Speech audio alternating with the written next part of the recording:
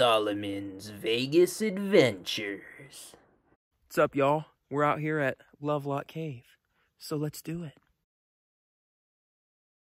Lovelock Cave is a very interesting locale archaeologically speaking. Dating back to 2580 BC, local Native American tribes have used Lovelock Cave extensively for a variety of differing reasons, from storage to living and everything in between. The western area of the Great Basin has been subject to much natural climate change within the past 10,000 years, as the area was once under the Great Lake Lahontan.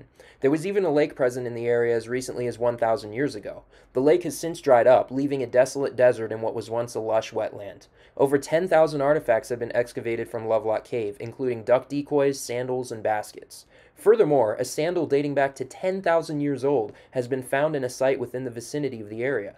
In nearby Spirit Cave, just outside of Fallon, the oldest mummy ever found in North America was discovered in 1940 and has been dated as being over 9,400 years old. One interesting thing about Lovelock Cave is that it is home to the legend of Si Te Ka, an old Paiute myth about cannibalistic red-haired giants. Paiute oral legends regale stories of red-haired cannibalistic giants living in the area. Interestingly, guano miners claim to have discovered mummified remains of a man, quote, over 6 feet 6 inches tall in the cave back in 1911 with, quote, distinctive red hair. They also claim to have found a sandal over 15 inches long that had evidence of being extensively worn, and claim to have found fossils of humans between 8 and 10 feet tall, with the tallest specimen being 12 feet tall. Even more interestingly, some visitors to Lovelock Cave claim to see giant human footprints in the dirt to this day, suggesting that these giant cannibals are still alive, roaming the lonely hills of Lovelock. Pretty sus, guys. Pretty sus. Is there any merit to the old miners' claims that corroborate with the old Paiute myth, or were they just making that up to bring a quick buck to the area and increase tourism after hearing the Paiute legend? Maybe they really did find giant animal bones but confused them as human. I mean, around Lovelock there have been fossils of cave bears and mammoths found. Maybe they just found those fossils and then made up the rest. Who knows? But, you know, regardless of what they did find, you're just going to have to watch this video to see if I find any giant red-haired cannibals out in Lovelock Cave.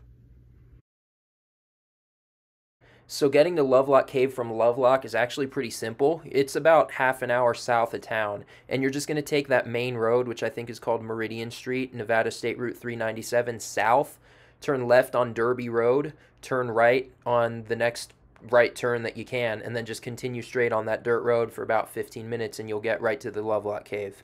Hey everybody, we're out here at Lovelock Cave, so let's do it. Up here, top of this loop, looking down into the Humboldt sink. The Humboldt River just sinks down there and dries up and goes under the ground. The Great Basin, that's one of the Great Basins here in the Great Basin. And the cave is on the other side of this butte. And the town of Lovelock is down there. You can't really see it because it's super hazy. These are the West Humboldt Mountains. And the air quality is really horrible because there's a huge wildfire just outside Reno in California. And the smoke is blowing here. So we had hazardous air quality yesterday. And we have, quote, unhealthy air quality today. Nice view of the West Humboldt Range. You can really tell that it's volcanic in origin just by looking at the landforms. You got this butte, which is this old like cinder cone looking thing, and you've got these volcanic mesas and all that kind of stuff. Pretty typical volcanic landscape. If you look at the rock down here, even see that it's a volcanic rock. Those are all vesicles from when it erupted. So pretty cool to tell the geology out here just by looking at the landforms. You can even see the change in geology here, which is really cool. It goes from this andesite and volcanic flows to this interbedded sandstone and limestone unit that presumably dates back to the Cambrian. That would be my guess, given the strata here and the geologic history of the area.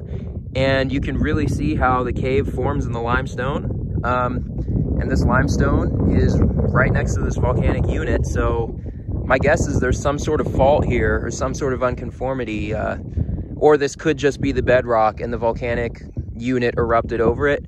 Who knows? But this limestone is very steeply dipped, and there's areas of it that are foliated, which kind of tells you that there's been some deformation here For sure, some tectonic processes. Yeah, here's more evidence of this. You can see that this is recrystallized and calcified. That's real nice calcite, and you can see these veins of it. It's foliated. So I wouldn't even call this limestone anymore. I'd call this marble. So this has been metamorphosed. And my guess is that this metamorphism dates back to the antler orogeny, which is the late Devonian to early Mississippian periods, over 300 million years ago. You know, that's one of the main structural events out here in this range, in this part of Nevada, in this part of the world. And it's responsible for a lot of the deformation and a lot of the structural deformation out here. And you can just see this marble, it's foliated and it's banded and it's kind of messed up. So probably the antler orogeny, that'd be my guess. If you look at this outcrop right here, again, foliated lenses, veins of calcite. And look at that, that is highly calcified. I mean, it's just, oh, there's a bird up there in that little cave. It just shows you the tectonic deformative history here. Again, all of this metamorphism most likely dates back to the antler orogeny, which was a thin skin deformative event, was a thrust faulting event. And you can see evidence of it throughout Western Nevada. This is probably more evidence of it. And this marble, this calcite marble and dolomite, you can see the darker gray up there, is just banded and thrust into these antiform and synform, you know, structures. You know, you can see that. It's like a Z fold right there of all of those units of mineral that have just been banded and deformed into that antiform and synform. And that is characteristic of thin skin, thrust faulting, deformation, which lends more credence to that antler orogeny hypothesis. Those are just beautiful veins of calcite and dolomite. And just seeing how they've been deformed is just, that's pretty cool. And you can see it's even cut by a younger little fault there. So really awesome. Again, just look at how foliated and banded this rock unit is.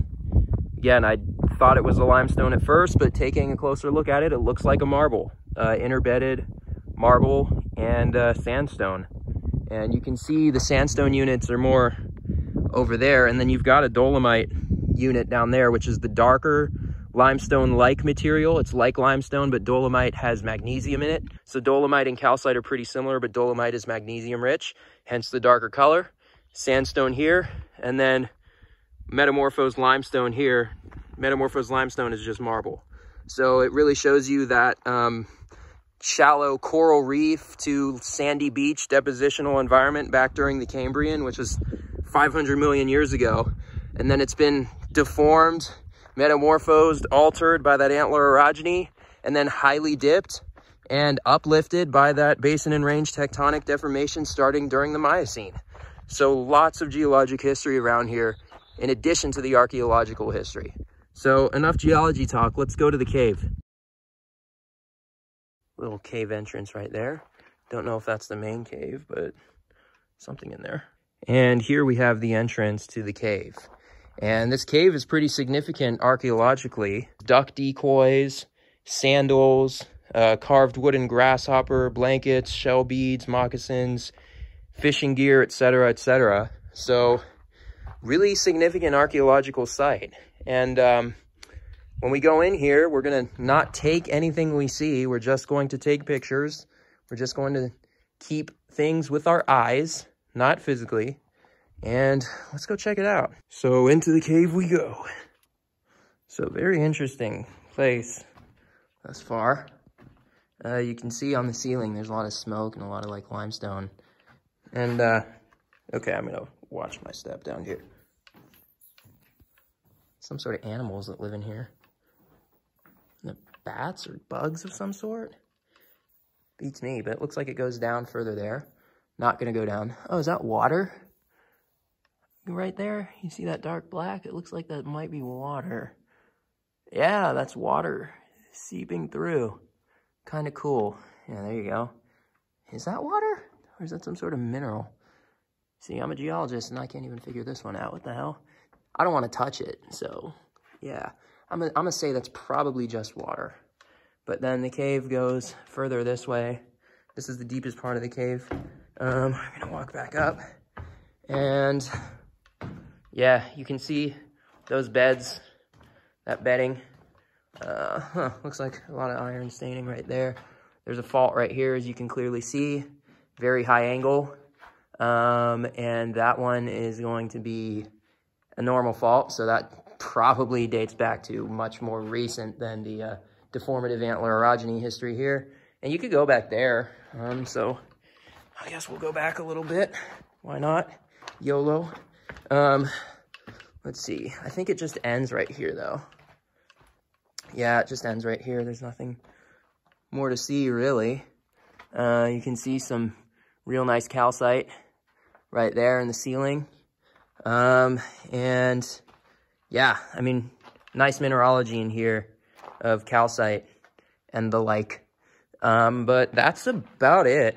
They discovered, well, quote unquote, discovered this cave in 1912, I believe. Some miners were trying to get some bat guano for their mines for fertilizer or whatever. But yeah, I mean, I use the term discovered because obviously the Native Americans knew about this place thousands of years before.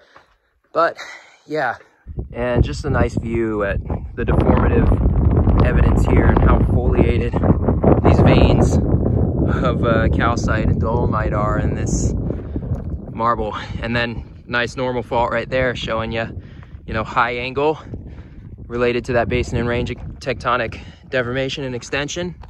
Pretty cool.